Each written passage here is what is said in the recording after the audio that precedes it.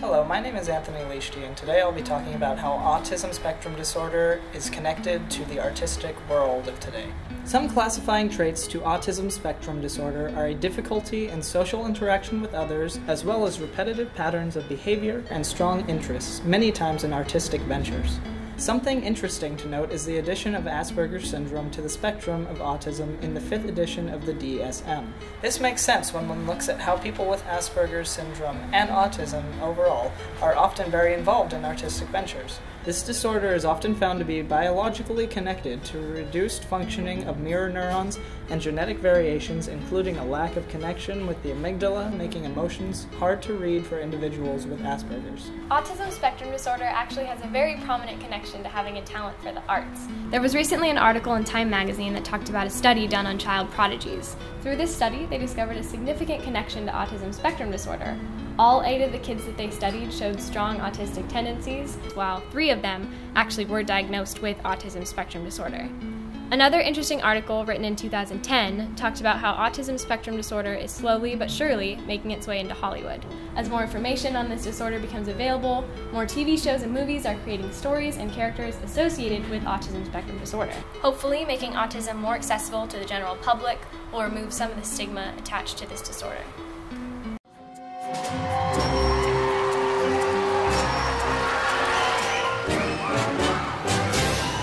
Hi, what's your name, darling? My name is Susan Boyle. Susan Boyle's life changed in 2009. She grew to become an overnight sensation for Britain's Got Talent, singing I Dreamed a Dream from Les Mis. I dreamed a dream in time gone by. When hope smiled, I You didn't expect that, did you? Did you? No. Before her dream of becoming famous happened, she was told that she had brain damage. Susan knew that this was not correct. After her rise to fame, she decided to go to another doctor to get some more information on what was really wrong with her. The doctor finally gave her some answers. She had Asperger's, which is a form of autism. People with Asperger's have poor social skills, are physically clumsy, and have narrowly focused interests. When Susan was diagnosed, she finally understood what was wrong with her. Now she feels more relieved and more relaxed.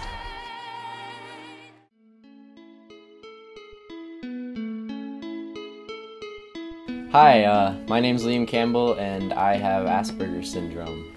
I didn't actually find out about my diagnosis until around 3rd grade. My parents were very worried about just irregular behavior I was having compared to other kids my age, such as I was just having really intense meltdowns and I wasn't able to focus in school and I was having really strange social interactions. For a while I had embraced my difference, having Asperger's. When I first found out, I was very excited about it. I thought it was a good thing to brag about, especially I guess being young. I didn't realize that it wasn't really something that I had bragging rights for, because later I found out that people weren't as accepting about it, and I just assumed after a while, especially in high school, that I should not talk about as much, so I kept it pretty closed up for a while. It's definitely made me a lot more self-conscious about how I interact with people, because a very primary symptom of Asperger's is that it's really hard to interact with people, and because I kept it bottled up for so long, it made it progressively worse and at least more noticeable, but I did end up forming some form of social anxiety, so closing it up definitely has not been the best thing, but it was all I could really think of doing at the time. Well, there is a major belief that being on the autism spectrum disorder can hyperarticulate one's interest in the subject, especially the arts, and I feel that, at least for me, I've been geared towards music. There's a very popular concept about autism spectrum disorder where someone who has a disorder becomes really obsessed with one specific thing and potentially closed-minded, as some websites and other people may believe it to be as, where you aren't really open to other things. But I think being into music the way I am now, and how, I guess, obsessed I am with it now, it's far from closed-minded.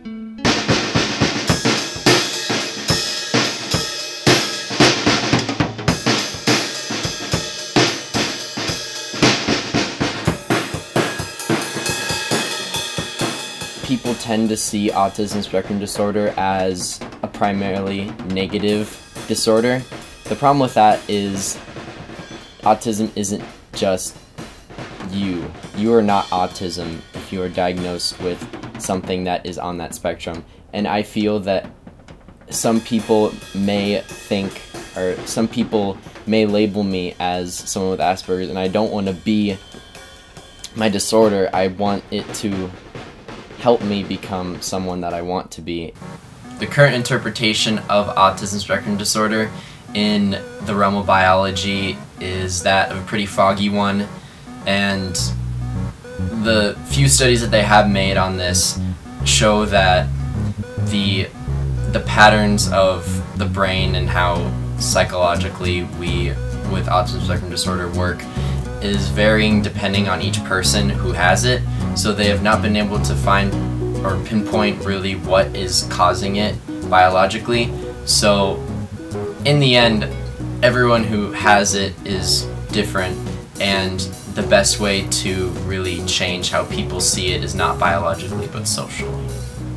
Instead of people looking into the world of someone with autism spectrum disorder, they should not see them as someone who should have extra care for or someone with primarily negative symptoms, but instead someone with a more intense drive to do what they love.